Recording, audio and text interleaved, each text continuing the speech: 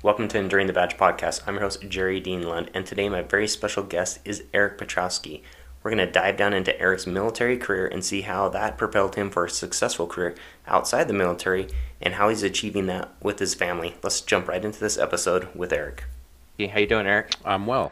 Thank you for asking. Yeah, glad to have you in the studio here. It's been a while. It's taken me a second to get things hooked back up, right? And Eric's from in and out of town. He's my son-in-law, and today we're gonna talk about his military service, kind of what that prepared him for, and where he's at now. So introduce yourself, Eric. Yeah. So as Jerry said, my name's Eric Petrowski. I did a short stint in the Army, really only 3 years, as a UAS operator and standardization instructor. From there, I've been in the government contracting world really since I got out in 2006, so a little over 14 years now. A lot of ups and downs, moving all over the country. Currently, as he said, living in Huntsville, Alabama, and up here visiting for the holidays. So it's nice to be here. Yeah, it's nice to have you here. Got a little snow here, and I'm just recovering from COVID, so I'm glad to have you here and be back. So you're in the military for just 3 years. How come just 3 years? Ignorance more than anything. I think I joined in 2003 as I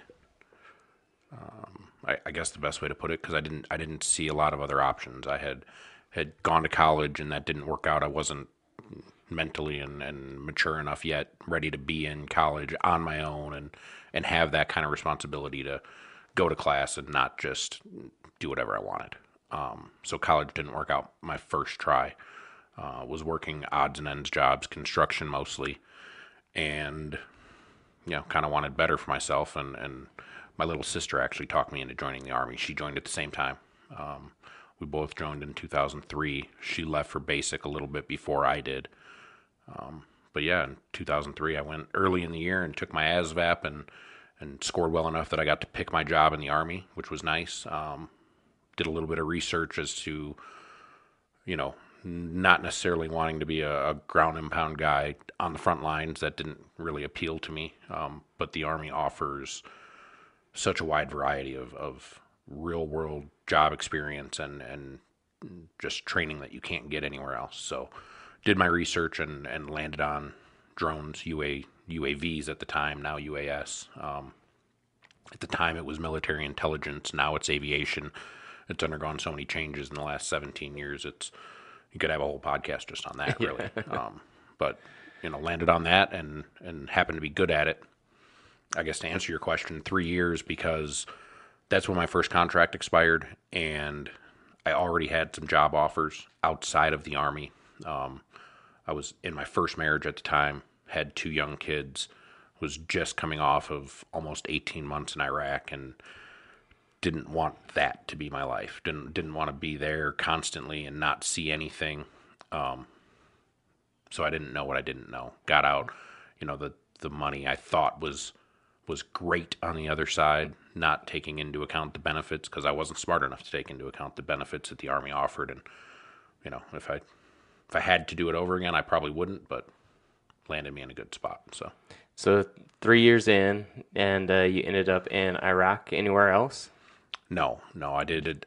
I spent almost to the week my first year in training, between basic training and then AIT, which is your job training, for my military occupational specialty, MOS. It was scheduled to be I think 30-week class, but I ended up there for 45 weeks, just because of the backlog. We had a couple incidents, crashes with the planes, so we weren't flying, so training kind of came to a grinding halt. So we were there for a lot longer than expected, but it's one of the longer MOS schools, AITs, in the Army to begin with, just because of how specialized the field is. But so between that and then from AIT, I went to Fort Bragg to go to airborne school, jumped out of airplanes for 3 weeks. And then finally, a year after I joined the Army, got to my duty station at Fort Stewart, Georgia. And so then they shortly shipped you off to Iraq after that. And then what did you do in Iraq? Yeah, pretty quick. I got to, when did I get to Stewart? I got to Stewart in early May. For the first 3 or 4 months, we didn't do anything, really. I mean, guard duty and random Army stuff, went to the range to shoot, and we did ruck marches because we didn't have equipment yet. The MOS, or the field that I was in, not all of the fielded units had equipment yet. So we didn't have planes, we didn't have GCSs to fly with. So we were literally just sort of sitting around trying to figure out stuff to do. So they found stuff for you to do. They Yeah. didn't want you sitting around. Yeah, I'm sure. Yeah, pretty much. Getting climatized, right? Doing ruck we went marches to, in the yeah, in the heat. we went to the sun. range a lot. We went to the ruck march. We went to the NBC chamber. You know, we did a lot of the garrison Army stuff, training. And then we got our equipment in July.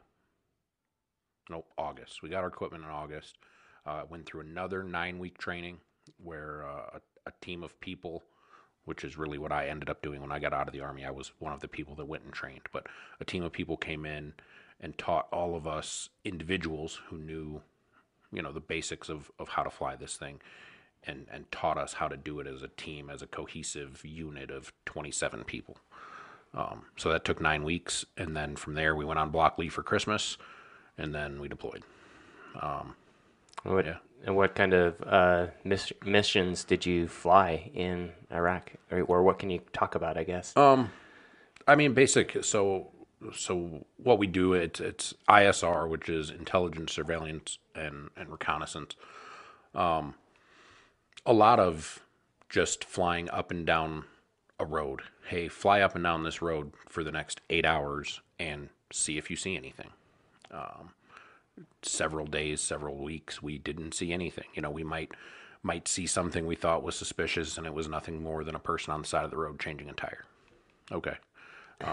But then other times we saw stuff that, you know, ended up leading to us finding IEDs that were being emplaced, and unfortunately sometimes we'd be out in front of convoys and we missed IEDs that were being in place, and you know, that was the bad part of the job, I guess. Yeah. How did that affect you, missing something like that, or feeling like you missed something like that? Because, I mean, they were very good at their job, and still are, of, you know, doing that type of tactics. Yeah, it was. I guess it's, you know, it's hard to see, but at the same time,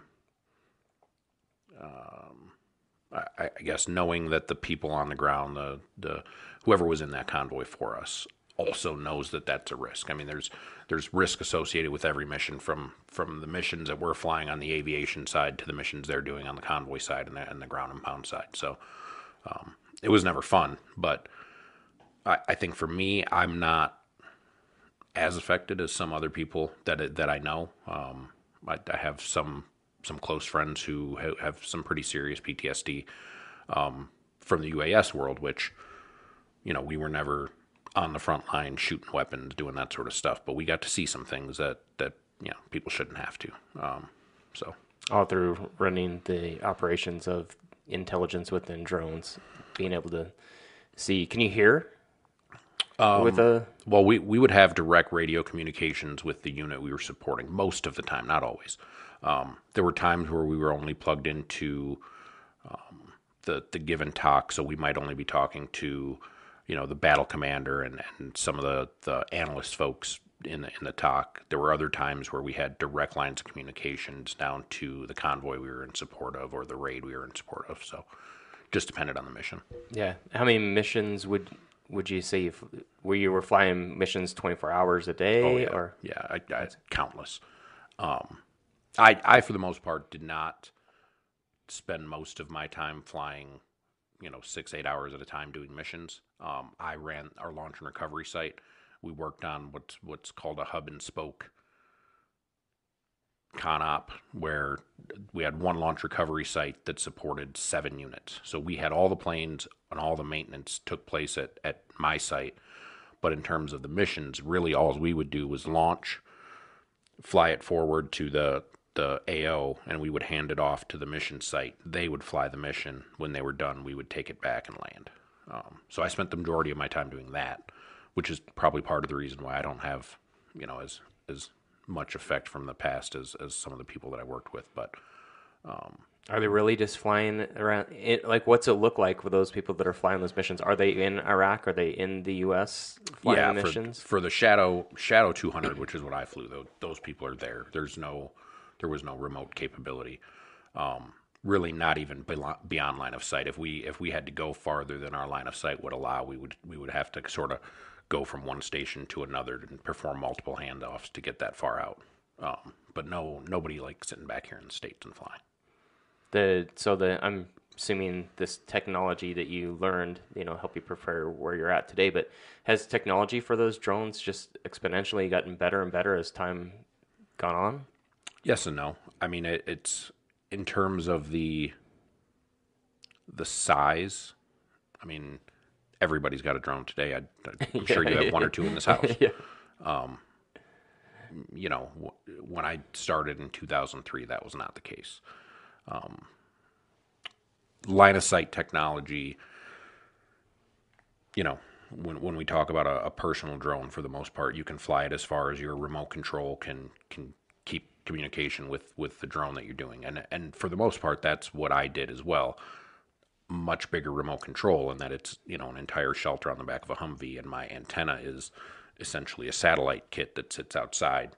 So, I mean, we could go, the published range is like 125 kilometers, depending on atmospheric conditions and mountains and where you are. Get a little bit more or a little bit less than that. But I mean, 125 kilometers it's a good haul, especially Yeah. for a plane that's only flying, 6 to 9 hours, depending on the package that's on it anyway. When you're spending almost half that time transiting back and forth to go 125 kilometers in and out, you're not doing much mission wise. Most of our missions stayed within 50 to 60 kilometers of whatever talk we were supporting. So you're doing these back of Humvees, and sometimes were they being like bases, or you're just doing them generally like remotely from like, what you call that, in the field? Yeah, so our launch recovery site was obviously at an airfield in Iraq, and we were backed up on one of the taxiways. One of the taxiways was closed off, and it was nothing but us. So we had our shelters set up for the launch recovery site. Our normal shelter, if you will, is a box that's retrofitted onto the back of a Humvee. It's got 2 crew stations, one for the person flying, one for the person operating the camera. And then everything plugs into the side. Your antenna plugs into the side. Your radios are right there in the shelter with you to use. We also have what is called the portable GCS, which is really just a standalone box, if you will. And the newer ones now have 2 fold-out screens. The antenna is smaller, so you don't have as good a range. But for launch recovery operations, are great because you can set that up. You could set it up on this desk and put it in a little shack, and you don't need the whole Humvee. And you can just launch and recover right out of that. You get a little portable radio set up and go that route, or use handheld radios. We did that a lot too. So the military is quite a bit different from the personal drones that we have today, or are the personal drones really getting so good that that they kind of compare with the military in some ways? Yeah, it depends on the scale you're talking about, right? Because the military has everything from drones that are the size of 747s to, sort of the one everybody sees and the one that gets on TV a lot is Reaper or Predator, which is also a pretty big bird. I mean, it's as big as a small regional jet that you would fly on. If you were flying from here to Vegas, you get on a little RJ, similar in size, really. Those are a little They bit don't look longer. like it. They look. I mean, in the movies, they look like they're Yeah, fairly small, but that's over a 20-foot wingspan. Yeah, so that's it's pretty it's a big. pretty big bird. The Shadow that I flew, wingspan of it started off as 16 feet, and then as different packages got put on it and increased endurance, bigger fuel cells and everything, it went up to I think 21 feet. So I mean, you're not talking about small planes. Wingspan wise, as big as a Cessna, but Yeah. the height profile is different drastically. The Shadow's not very tall; it's only not even 3 feet tall. So that's where the big difference comes into play. But with that, they can carry anywhere from a 35 to 75 pound payload ball, depending on the platform you're talking about. So that's something where a personal drone, like, don't get me wrong, they have good, small, high-definition cameras in a lot of personal drones that are out of this world, and the Army uses some of those at this point. They didn't back then, but they do now, especially some of the special ops guys. Handheld drones are very much a part of the Army at this point.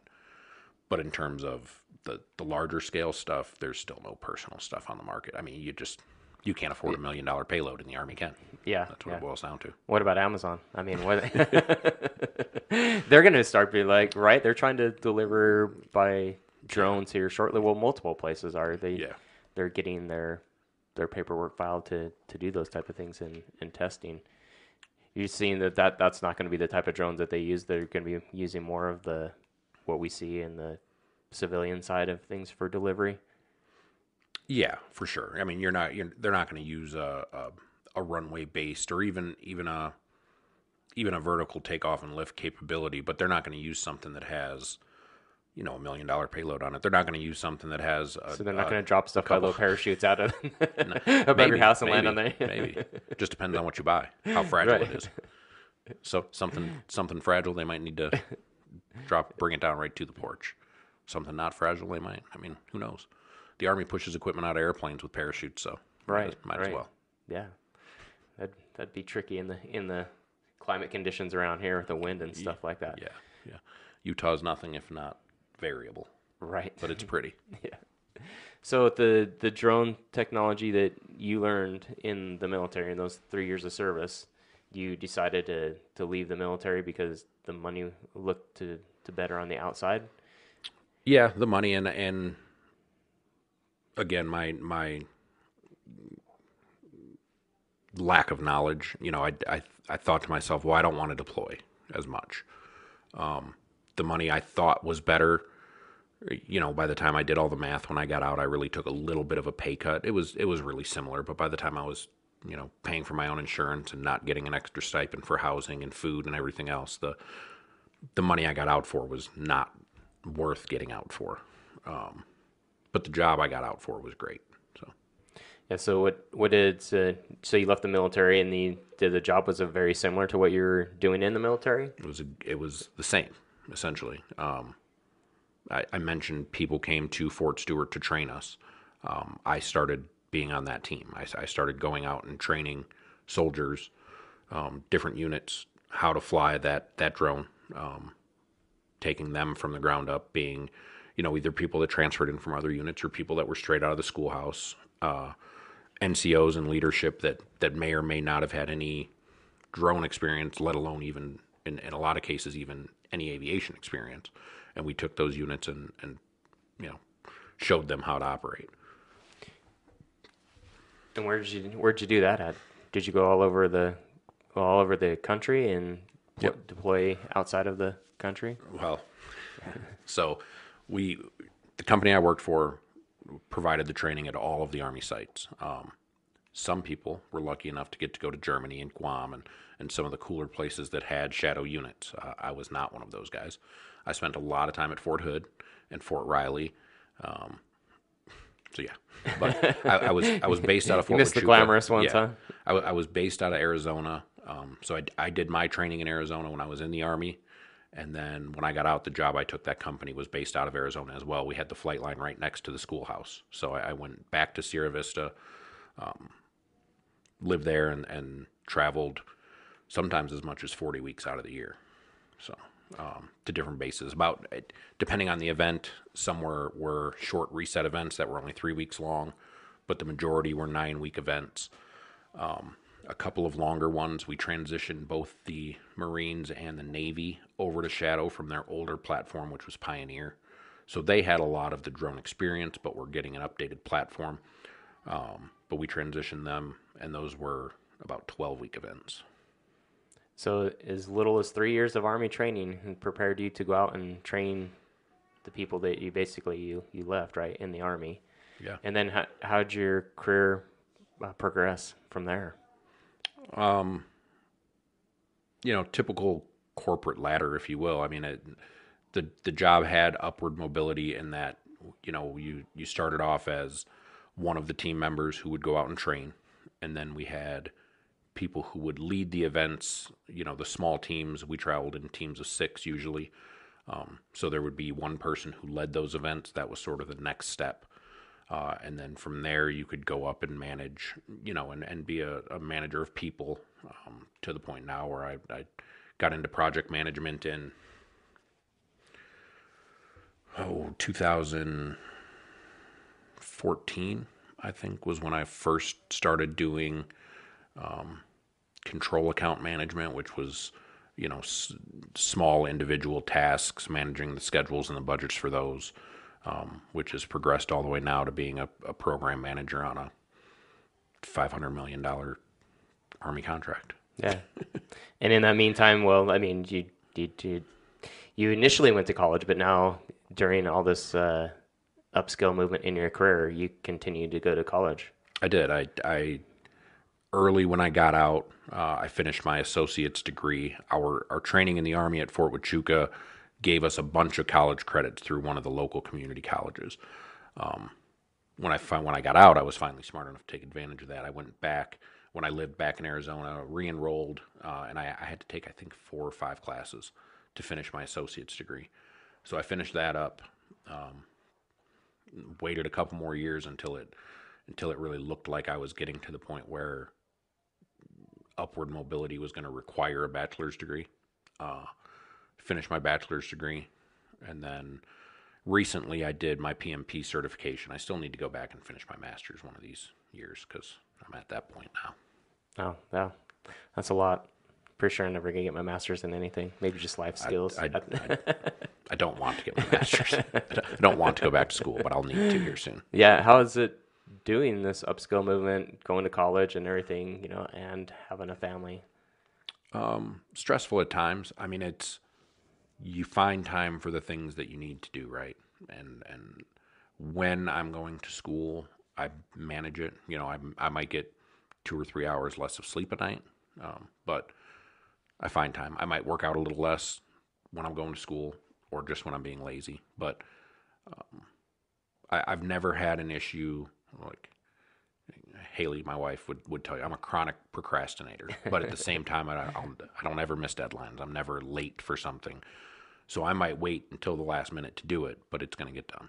Yeah. And it's kind of the way it's always been with school. My kid's going to online school for coronavirus now and struggling with online school. And I've done 2 degrees and an entire 2 other certificate programs now. So it's online school works out better for me. Yeah, I think as adults, we're a little more able to make that adjustment in our lives. Yeah. Multitask and in our lives to do that. But for kids to go online, yeah, they're definitely struggling in a lot of different ways. Yeah, high school's more. They procrastinate and don't get things done. Yeah, well, and I see it now. It's hard to. I know I didn't see it when I was in high school, and it's hard. I have 3 older kids in high school, and for all of them this year, when they've been online, it's been a struggle. But high school is more about teaching you how to interact and teaching you how to be a person. Giving you those like you said, life skills. Whereas college is really more about the academic portion. There's a lot of interaction and there's a lot of great things about the social aspect of college. But when it comes to the nitty gritty of it, it's learning what you have to learn to get that piece of paper that says, "Hey, I have a degree." Whereas in high school, yeah, the diploma is the end goal, but almost anybody can get that. Yeah. That's going to be interesting to see how long this continues. Hopefully, not very long, because it's funny here in Utah. People, a few kids from different schools are actually protesting to get back into school, just so they could learn, because they're failing so miserably, doing online. And some places in the country are just strictly online. Here it's either online or some kind of hybrid form, of that and stuff like that. But I was just thinking about that, when you're talking about high school and college and stuff like that, I think you make the transition of, right, what you really want to learn. You're going to college because you want to learn, or what? I mean, if you're ready, right? If you're ready, you said you weren't. That's why you said you weren't ready. That is why you should go to college. Especially right out of high school. It's not why a lot of people go to college. A lot of people go to college because they're pressured to, or they think they have to, or whatever. But the reality is, you should go to college to pursue a degree that you want to, or pursue a career path that you want to. and especially nowadays with the cost of college, it's not always the best answer. I mean, there's so many things that you can do now. There's so many trades that you can learn without going to a real 4-year brick and mortar school that, you end up with a great career just the same. And the Army's a perfect example. I mean, we mentioned how much college I've done since I got out of the Army, and the reality is I got paid to do that college. I didn't pay for it. I got paid to do it. And yeah, the universities got their money, but I got, the benefits of being a veteran on top of that, which was, looking back on it, the on the job training and the benefits coming out of the Army it was the best decision I ever made by far. So looking back on it, and would you recommend that for your kids, or to do that in the future when they graduate high school? Would you encourage them to look at doing Absolutely. some Army or Army, like Air Force, some one of the services. The as long as you do it, again, as long as you have some interest in it, yourself as a firefighter, it's not a job that you can get into and not have a passion for. It's not something you can go do and be half in. The Army's not for everyone, and the same can be said about all the services, I'm sure. But if it is something that you have any interest in or something you have any capacity to do, the benefits when you get out, even if it is just the fact that your school will be paid for, you have benefits, whether it be, just as simple as, hey, I get the military discount when I shop for things, or I don't have to put a down payment on a house when I buy one. There's VA benefits out there for everything. Yeah, so a lot more than just going to school. There's a lot other benefits. Oh yeah, that you could take in. Yeah, I mean, they're to the point now. There's certain websites you can look at. What was the one I saw yesterday? Vettix.org, where people donate tickets to events and they're given away to veterans. Simple things like that are afforded to people who serve. Whereas if you're not, it's just not. And yeah, why do you think there are less people serving? I think there's more pressure on people. I think there's a difference generationally from the way your generation parented to the way my generation parents. That's for sure. And my generation, we were kind of latchkey kids for the most part, and it was, we found our way, and most of us had the freedom to become our own person. And I think a lot of the people in my generation either had some resentment towards that or whatever it is, but we've overcorrected, and parents my age who, now are starting to have those teenagers. I mean, my oldest son's 17, he'll be 18 in April, and I have friends with kids that are already in their 20s, and it's just the helicopter parent, and, oh, you have to do this, and oh my God, you have to go to college, you have to do this, you have to do that, and less of them even give their kids the option to think about the military. It's between everything you see on the news and the divisiveness of this country, kids not really knowing which side of that fence they're on, and having that uncertainty. Why would they want to go potentially put their life on the line for something they don't even know how they feel about? It is totally different. One of the things I noticed with this even younger generation, we have kids in elementary and middle school, that now they've identified themselves as Republicans and Democrats. And I'm like, I'm pretty sure when I went to school, I never had that thought cross my mind. But they're and then they get into arguments about it. I'm 39 years old, and I can barely tell you the difference between the two. I have to check every once in a while. I just think it's so interesting that age group is picked up on that, and I'm guessing it's just because of the influence of parenting now and social media and stuff like that. They're really just it's driving this, media. Driving this divisiveness, even with the kids. There is one of the mantras of the company I work for now is make the world smaller and safer. The world's never been smaller. The access to right now we're sitting here recording a podcast that's going to be broadcasted on the internet, and anybody in any country can listen to it. Yeah, for the most part. When you were a kid, that's that was undreamable. Right, right. And when I was a kid, I didn't have the internet until I was in high school. And even then it was dial up on the phone line. And, your mom and your dad are like, hey, I've got to make a phone call, get off the internet. Yeah. Now, everybody walking around has the entire internet literally at the tip of their fingers. And there's websites that do nothing but connect people from opposite ends of the globes. People who, to your point, there's probably middle school kids out there who would say some of their best friends in the world are people they've never met. Yeah. Whether it be through social media or as simple as playing video games. My 15-year-old son, I give him crap. Why don't you ever go out and do anything? I talk to him, play with my friends every day online. Like, he has times. We're all getting online at 1500 to play Call of Duty. Okay. Yeah, it's hard for me to understand, but luckily he still does sports and all these other things and gets him out and stuff like that and active, and because you can't learn the same type of interactions, through social cues and true social interaction are so lacking. Like the used car salesman, if you will, the person who can talk to anybody and adapt to any conversation or input themselves in any situation to be comfortable is quickly going by the wayside. Kids these days are only comfortable in what they're comfortable in. That's the only conversation they want to have, and trying to get them to come out of that shell and understand that the world is not an echo chamber is so hard. Like there's so many kids out there who the first time they hear the word no and the first time they truly feel rejection in their life might very well be a college application, and that's unfortunate, in my opinion, anyway. Yeah, you think the military takes care of a lot of that, the social interactions and yes and no. It definitely. Again, it's if you're the kind of person who can be in that environment. I mean, it was probably the most fun 3 years I've ever had in my life, and in particular, the 3 weeks I spent in jump school. Literally, probably the most fun I've ever had in a 3-week period in my life.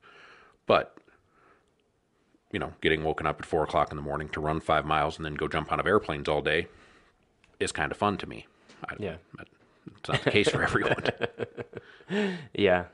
Well, I mean, you're forced to interact, right? You can't be. Can you be a social introvert and be in the military? You can, and there are definitely people who are introverts that serve. I mean, it's you get all walks of life because you have to have all levels of people in the Army. Everything from a general commanding an entire base down to, on the officer side, down stair step all the way down to the lieutenant who, oversees half of a platoon or a certain aspect of a platoon that might only be 18 to 20 people, and they're only overseeing one portion of that.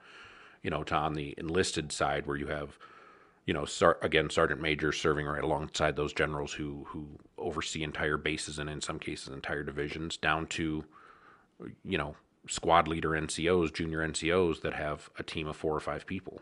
But even below that, you have those 4 or 5 people who they have their job to do, and that's what they're focused on, and that is what it is.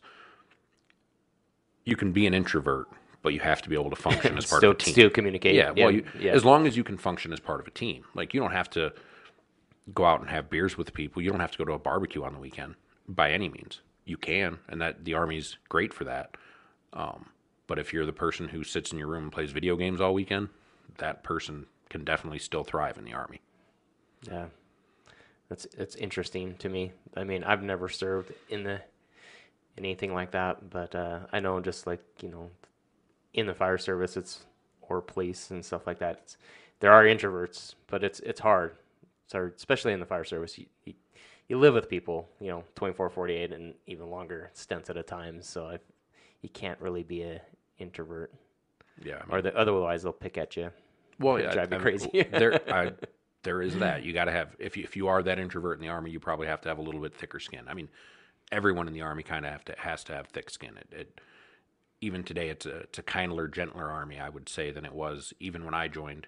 And I can't imagine what it was like for my grandfather, who was a Marine in Vietnam. Yeah, I can't imagine the hardness of those individuals. But you got to have thick skin. Can you have a great military career and a great family at the same time. Absolutely. And in fact, I think the Army does a great job, and I shouldn't just say the Army. The Armed Forces do a great job of promoting family life and making it viable, even in times where you might deploy a lot. Different benefits that are afforded to families, the housing that's afforded to families, just the groups on base that support families while people are deployed. Everything about it. I think having a family it might be hard to see being young and having a family in the Army, but looking back on it now and knowing some people who are still in the Army who I served with and what it's afforded their families, yeah, I think it's absolutely not just possible, but I think the Army encourages it. So the hardest parts of being probably would be deployed without being able to take your family, those long stints and stuff like that. Yeah, and to the point of technology, even that has become easier and easier because people can FaceTime with their families every night at this point. Everyone, there's no reason why you wouldn't take an iPad and probably have the internet in your room or in your tent at your deployed location. Like the technology has even made that portion of it. When I was deployed, I had phone cards, and we had trailers set up. Remember those phone cards? we had trailers set up with like 20 phones in them. And there'd be a line of people outside waiting, and somebody would come out, and the next person would go in, and they'd sit down, and they'd call, however many people you were going to call. And there were several times where I'd get off a 12-hour shift, and I'd go and I'd call home and, talk to my wife and my kids and call my mom and my dad and be on the phone for 3 or 4 more hours and then finally get back to my room after that. Today, you just go FaceTime. You go back to your room, you grab your iPad, and you FaceTime with whoever you want to, and you can do it from the comfort of your bed. Not only is it, you can do that from the comfort of your bed, but you think just having that, being able to see the person on the other side and stuff like that eases some of the anxiety of those that are deployed. Yeah, probably on both sides. Probably. I mean, I'm not a big FaceTime guy. Yeah, me neither. Personally, yeah, and just not something but I do it from time to time. I do still travel some for work, and coming up here more, I'm probably going to travel more for work, and I'm sure we will use video chat more often than I probably have in the past. But having little kids and being able to see them, especially, it helps with everything.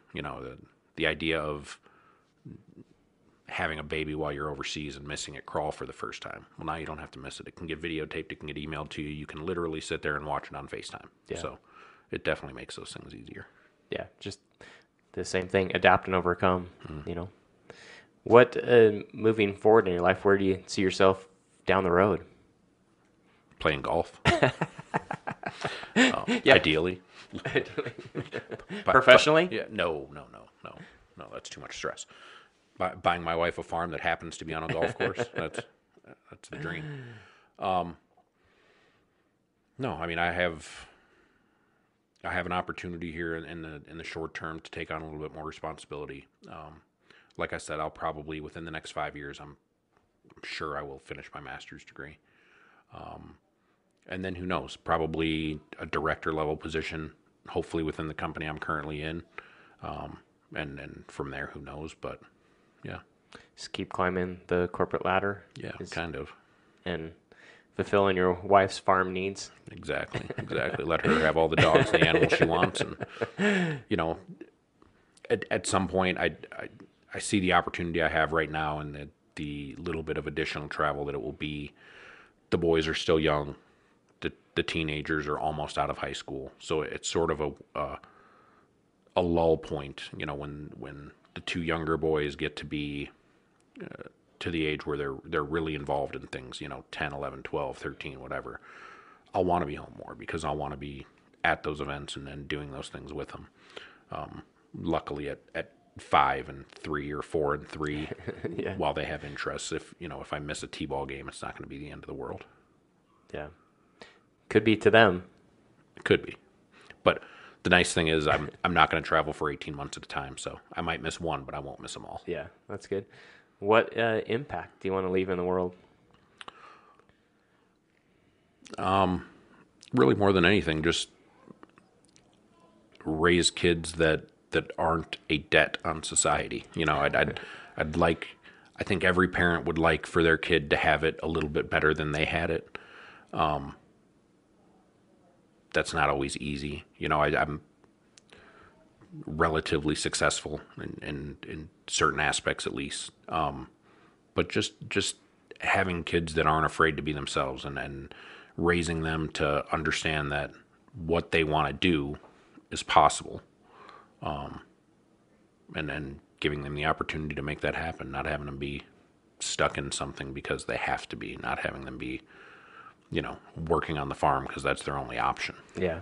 So do you feel like your parents could have done a better job of doing some things that you want to change for them? I think everybody's parents could have done a better job. I mean, I still can. My parents have done, or my parents did, at least at the time, everything they thought they could do. Both my parents worked, but they also both provided households. My parents were divorced when I was, I don't know, 7, 8, something like that. But they both always provided, a safe home. They both always provided, food on the table, beds, and I never had the struggle of where's my next meal going to come from or anything like that. Looking back, there's things that could have been done better, sure, but at the same time, I didn't have a messed up childhood. I guess is the way I would say it. Yeah. Well, I think just generally as we look back, I guess my point is the psychology of, I feel like, raising kids is different. It's constantly changing. Yeah. With the integration of, I keep going back to technology, but just how society is constantly changing. Yeah, and what we know, right? Like you mentioned sports. I played every sport I could play. And I would love it if my kids play every sport they could play. But when I was a kid, the idea of a concussion, my parents would have had no idea if I had a concussion, and wouldn't have even thought about it. If I fell and I hit my head, they'd understand, hey, he hit his head, but a concussion is not something they would understand, right? Whereas now, as my kids start to play sports and play football, or even just playing outside on their swing set if they fall down, knowing the symptoms of a concussion and understanding what it is. So things like that, we know more now. You don't know what you don't know. And right. 20 years ago, my parents didn't know things. And 30 years ago, 40 years ago, your parents didn't know things that today is common knowledge. But, so like seatbelts.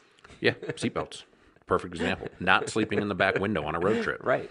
Those are all great. Or in the back of a truck riding down the road. Yeah, exactly. Those were perfect great. examples. Yeah, great experiences, but absolutely. Apparently they're not safe anymore. Yeah. We joke about it, but I remember being 12, 13 years old and waking up in the morning, getting on my bike and probably riding my bike 20 miles in a day and being 10, 15 miles from my house on my bike. No cell phone, no nothing. And that was commonplace. Nowadays, and I'm probably just as bad as anyone else. If my kids were like, hey, I'm going to ride my bike 10 miles away. No, you're not. Yeah. That's not happening. Are you crazy? Right. But you can track them on their phone now, so you can hover over them. Right. Well, mine are still little enough they don't have phones quite yet. But once they have their phones, you're right. It's now I have Life 360. I can see exactly where you went. I know exactly what you're doing. And it's the freedom and the idea, like I said, just I'd be gone. Come home when the street lights come on. Yeah. Cool. Yeah. Be home for dinner. Okay. But I didn't have the ability to call my parents and tell them I was going to go do something else. I'd have to go to someone's house, hope they were home, know where my parents Yeah. Nowadays it's one button. Right. Call mom. Right. What, so lastly, there's one last thing about, if we wrapped all this up and stuff and we looked at the military just one last time and stuff, anybody that's out there sitting on the fence, what would your last thing of encouragement be to either go in or stay out? I would say if you're looking for direction and you're looking for, a way to advance your life, the armed services are great because you can go in and you don't have to take the route that I took, where I went in and I did a job in the Army, and I did that job when I got out, and that job has been the stepping stone for the rest of my life. It's been great for me, but you can join the Army and do something and get out and do something completely different, and you still take the life skills, the leadership skills, the social skills, and maybe the on-the-job training, maybe not, but the personal development is something you don't get in many other places, if anywhere. But again, if a rigid schedule and, potentially people kind of, I say picking on you, you and I are both from backgrounds where we understand people picking on us isn't always a bad thing. There's camaraderie in it. There's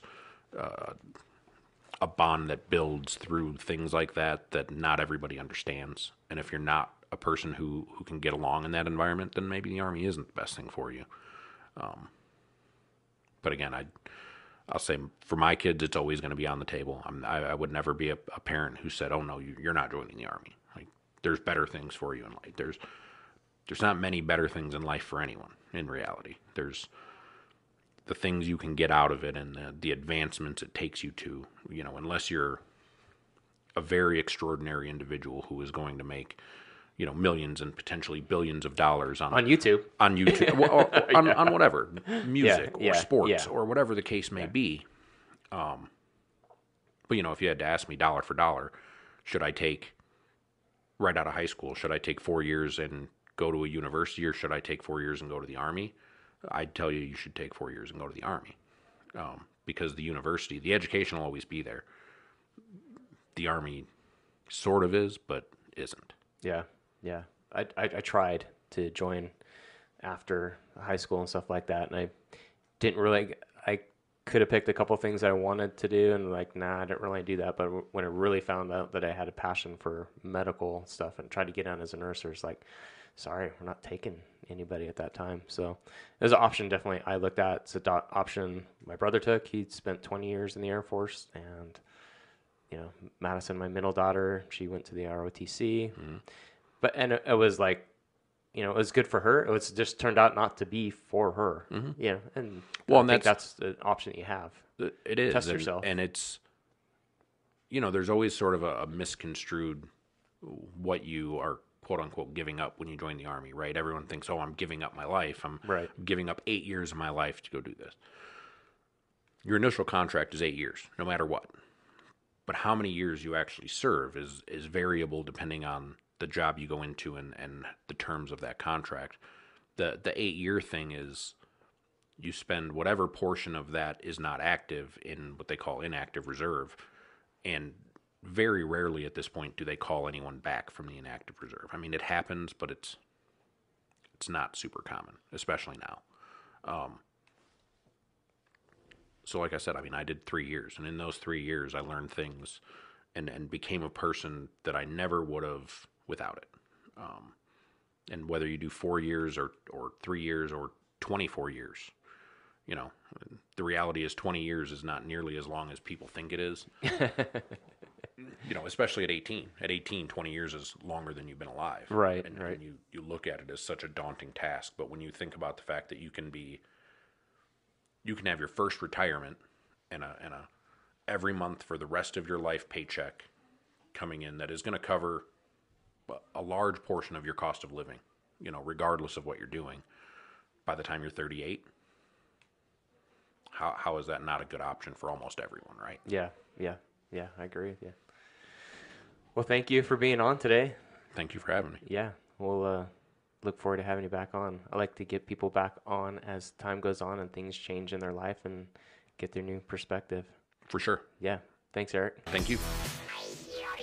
Thank you for listening to Enduring the Badge podcast. I'm your host, Jerry Dean Lund, and I want to personally thank you for listening. Don't forget to rate and review the show wherever you access your podcast. If you know someone that would be great on the show, please get a hold of me at Jerry Fire and Fuel on Instagram, and also you can reach out to me on Enduring the Badge podcast on Instagram as well. Remember, the views and opinions expressed during the show represent our guests and hosts alone.